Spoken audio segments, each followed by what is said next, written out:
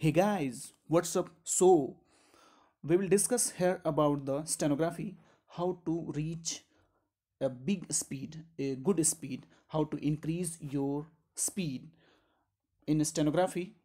This video is presented by me. My name is Pradeep.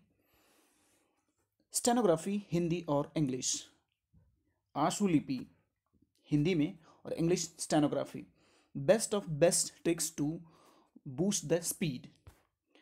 अब हम बात कर लेते हैं कुछ बेहतरीन रूल, जो नियम आपको एक अच्छी गति प्रदान कर सकते हैं, एक बहुत ही अच्छी स्पीड तक आप इसको हासिल कर सकते हैं, पा सकते हैं। उनमें से कुछ एक महत्वपूर्ण है जिसको मैंने कोटेड किया है, लाइन बनाया है, जो मैं रूल्स के माध्यम से आपके सामने पेश करूँगा। आप इसको देखिए, पूरा वीडियो देखिए और अच्छे से समझ करके सारी बातों को गहराई से मन में बैठाइए और रूल्स को फॉलो करिए। और मेरा दावा है कि ये वीडियो आपको बहुत ही फ़ायदा करेगा, बहुत ही स्पीड को बढ़ाने में बहुत ही ज़्यादा हेल्पफुल साबित होगा, प्रूव करेगा इस बात को। तो हम जानते हैं कि ये स्टेनोग्राफी है, इसको हिंदी में हम आशुलिपि बोलते हैं, जिसको हम एक शॉर्टहैंड कहते हैं।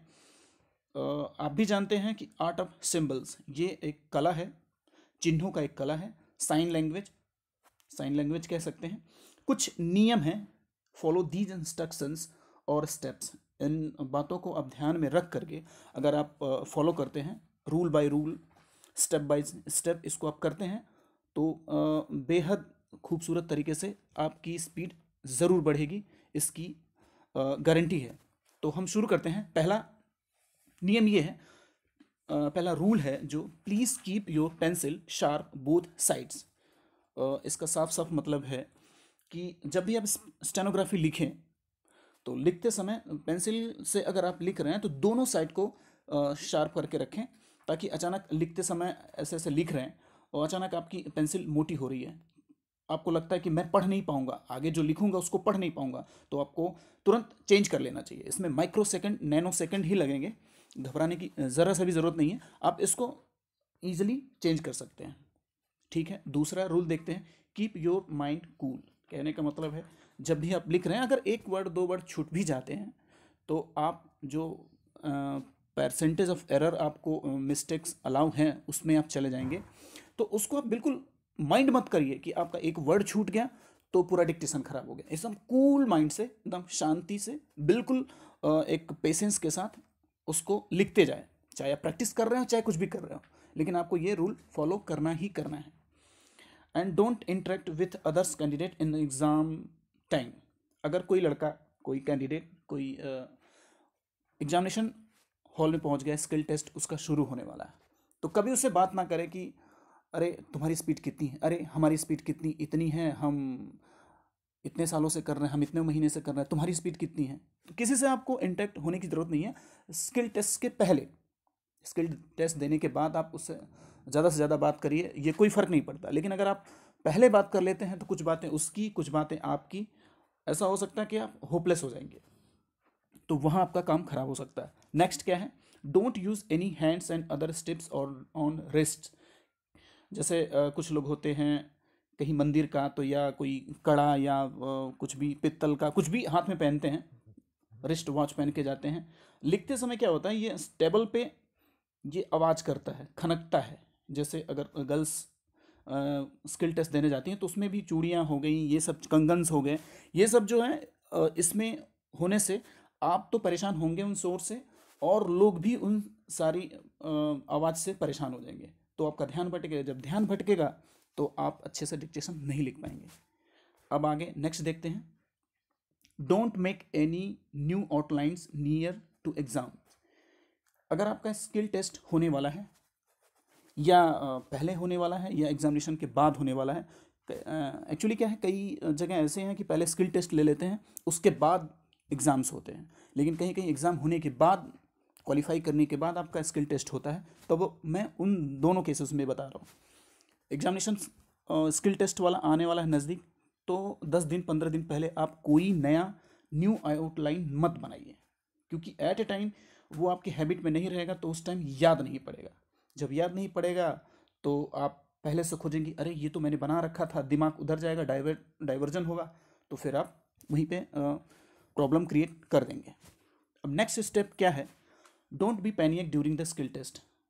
मैं फिर वही बात दोहरा रहा हूँ कि अगर आपकी कोई वर्ड लिमिट में है, छूट गई है, कोई बहुत बड़ा स्पेशल वर्ड था जो आपने कभी बनाया नहीं था, आपने सुना ही नहीं था जब आप प्रिपरेशन कर रहे थे, तो एकदम बिल्कुल पैनिक होने की ज़रूरत नहीं है, घबराने की ज़रूरत नहीं है, बिल्कुल भी।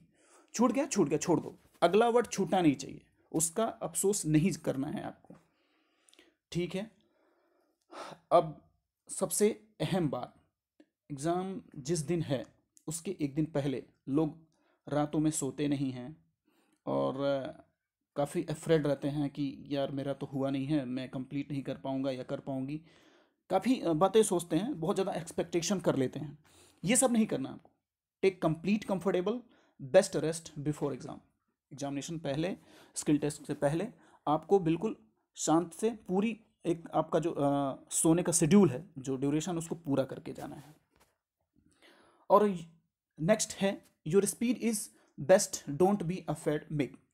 कहने का मतलब ये है, आपने जो प्रैक्टिस के टाइम पे आपने जो भी बना लिया है अपना स्पीड, वही बेस्ट है। 3 दिन 2 दिन पहले या किसी का सोच करके कि अरे ऐसे कर लेना और ये आएगा छोड़ देना, ये बना देना, ऐसे कर देना, नया नया इंग्लिश का वर्ड बना देते हैं, नया नया नया आउटलाइंस बना देते हैं, उसको कर देना, ऐसे कर देना, ऐसा कुछ नहीं करना आपको। ये आपको प्रॉब्लम क्रिएट करेगा ही करेगा, एट ए टाइम याद नहीं आएगा, पूरा मेहनत बेकार जाएगा। और नई चीज़, don't be प्रैक्टिसाइजिंग new dictations before earlier to exam.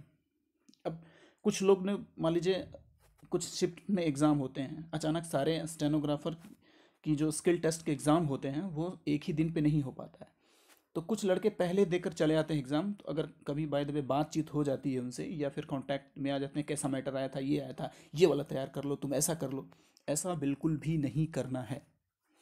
कुछ एग्जाम्स में होते हैं ऐसे कि आज ऐसे आया, अगले एग्जाम में ऐसा आ गया। जैसे यूपी ट्रिपल एस सी के कुछ एग्जाम में ऐसे हैं, किसी किसी न्यूज़पेपर के एडिटोरियल्स ही आ जाते हैं। तो मैं एक बेस्ट और एक ऑथेंटिक और ऐसे कमीशंस की बात कर रहा हूँ जहाँ पे जनरली डिक्टेशन किसी स्टूडियो के माध्यम से या फिर किसी अच्छे टेंडर को दिया जाता है, वहाँ मैं बात कर रहा हूँ।